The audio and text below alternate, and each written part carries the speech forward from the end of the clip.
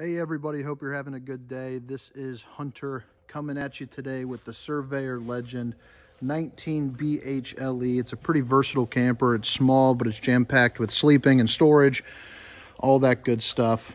Dry weight just over 4,100 pounds. And I definitely think it's going to be a camper that you like.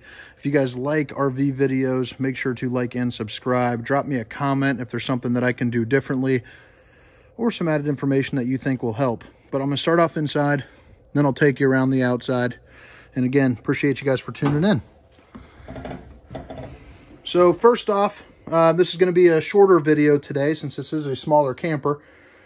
But you're going to notice it's got a slide out, which just really enhances the size and the feel of the interior, makes it a little bit of a larger camper, you know, even though it comes in kind of a small package. So right here, you're going to notice you got your booth dinette, pretty classic. You take out those metal legs and you drop it down. Makes for some good sleeping space. You got storage underneath on both sides there. So when you drop this bed down, there is going to be some places there so that way it can hold up the table. And you can take a little snoozer there. You got your bed right here, TV over to your right. This is strapped up right now for, well, I guess what I would call it, you know, just travel mode. But it does, you can pull it out, puts it on a swivel and all that. You got all your connections up here, so you're good to go. Watching any type of TV or movies. Good size storage up here, which in a camper this size, as we all know, storage really is everything. Now, if you don't have storage, you can't really take that long of a trip. This will have shades that'll drop down for you, but you get a good chance during the day to get some natural sunlight or, you know, a good scenic view, hopefully. Good storage underneath the bed. And inside this little box, this comes with the campers. That's going to be, you know, your quick connect and little garbage cans, stuff like that. So places for your hoses and all that when you hook up a grill. USB ports, normal outlets. Let's give you a good view here of the rest of the camper. Here are all your controls. And I do like that the Surveyor has the option for the solar charge controller. So that'll run you about, it's about a $700 option. But it definitely adds life to your battery. It helps trickle charge the battery.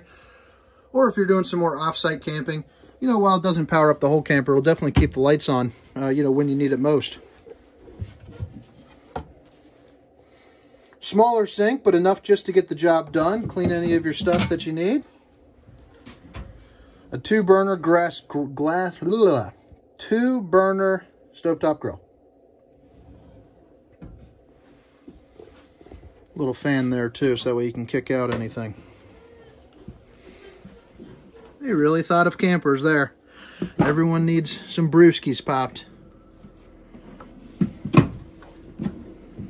Nice place for some good storage.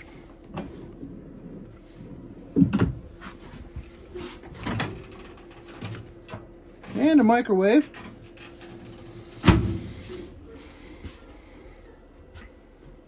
You got your teddy bear bunk series right here. Real comfortable stuff. Real soft. And a nice little ladder for the youngins. That way you don't have to worry about picking them up and throwing them up there. Two-way refrigerator, gas and electric.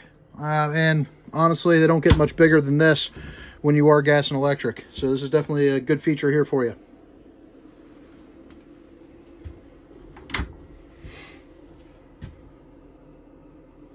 Good place to control your heat. And also for the kids, so you don't have to hear them screaming about their iPads not being charged. You got some, I can't really get it. USB ports right there. Now the bathroom. This is very important in a camper this size. Not a lot of them have, you know, room to really do anything. But this one, it's got a decent shower size on there. You know, I'm 6 foot, 290 pounds, and I've got the headspace that I need, and I can still turn around and get the stench off. For anyone who wants to see me.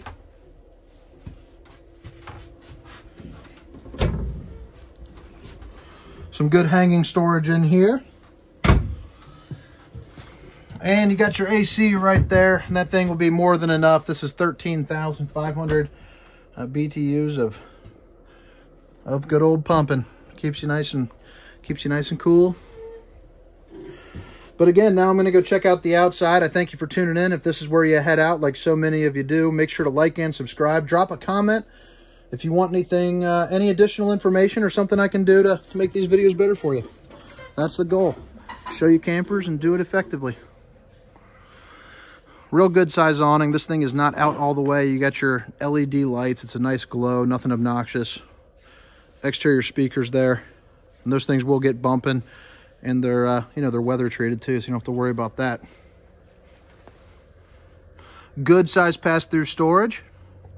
You got your manual jacks on this one, which, you know, is something that I would always tell you to, you know, to get. The manual stabilizing jacks are much stronger than your typical, you know, electric leveling. They actually do a better job.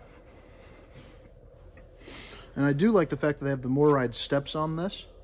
So, you know, anyone that's owned a camper before, they're not those flimsy, you know, step down ones that you have to worry about, you know, cracking your ankle on. Spare tire, ladder to get up to the roof to do all your maintenance, check your seals, all that good stuff that's important for the lifetime of your camper. And up there, you do have, it is backup camera prepped. You can put a Furrion S Vision is the one that I recommend, the one that I use and sell on a daily basis.